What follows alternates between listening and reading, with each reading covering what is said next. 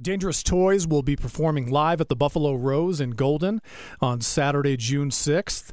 Tickets and VIP meet and greet packages are on sale now at holdmyticket.com, or you can just visit the Wolfpack Productions Facebook page. So let's go right to the hotline and go on the record with lead vocalist of Dangerous Toys, Mr. Jason McMaster. How are you, Jason? I'm excellent. Thanks for having me today. No, thank you for joining us. It's a treat to talk to you. Hey, I wanted to ask you about a band called Pariah. Now, I moved to Denver in '85, and all my friends in Texas, they were telling me about this band kind of in the late '80s, early '90s. They got signed to Geffen Records and released a debut album in 1993 called Tomczak, A Killing Bird. And, to me, the record kind of sounds like a darker, faster Pussycat. It's hard to put your finger on exactly what they are. Definitely a transitional band from like the late '80s hair bands into that different, dare I say, grungy sound of the early '90s. Unfortunately, that album never found an audience, and their bassist, Sims Ellison, tragically committed suicide a few years later, and unfortunately the band ceased to be at that point. Why did Pariah never break big, in your opinion? And part of me wanted to ask you also about a rumor I'm hearing that you may be involved with Pariah in some capacity now? Well, to start at the top, Sims was my roommate. I did not know that. Sims was my roommate. Not to dwell on that sad story, Jared Sin, as some people might know him, his name's Jared Tootin. He is the producer, my songwriting partner in my band Broken Teeth. The name of Broken Teeth's record label is Killing Bird Records. Gotcha. Yep.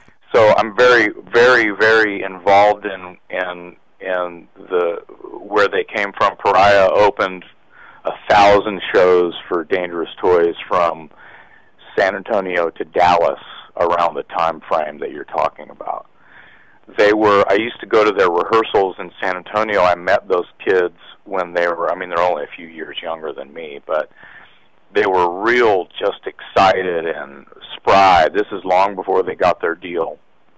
And they were based out of San Antonio, and when Dangerous Toys would go down there and play, they were front row, totally loving it.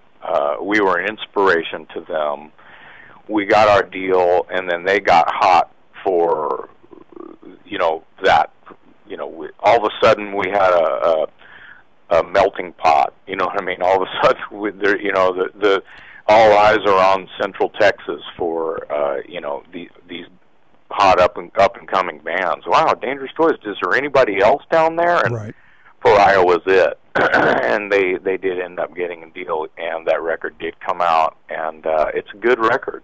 But it is what you described it about right. It was like a Mother Love Bone meets a faster Pussycat or something like that. Yeah, it's hard to put your finger on, but they had changed. They had changed their style a little bit because the record came out in like '92, and it was 2 years late. It was just late.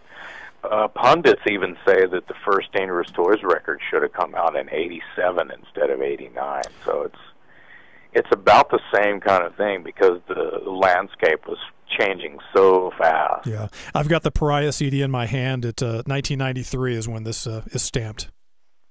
Yeah, they were recording that as early as '92. So everyone was shocked that it even saw the light of day.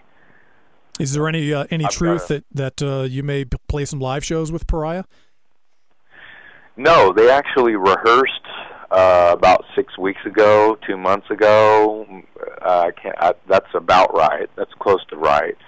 And they know that I would love to help. The idea was that I would step in on bass and help them that way. But they have a mutual friend that wasn't really related to anything from back in the day, so to speak, that was probably a safer, less emotional tie to play bass.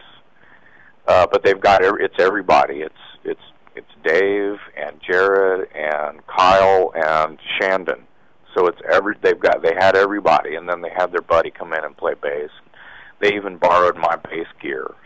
Nice. Heard it went really, really well, and it was a lot of fun. And you know, Jared gave me the skinny on it. Jared said it was a lot of fun, and everybody was super happy, and so it was great. So, you know, they're slowly coming around. There was some of those guys refused to even think about doing it without Sims for years, decade.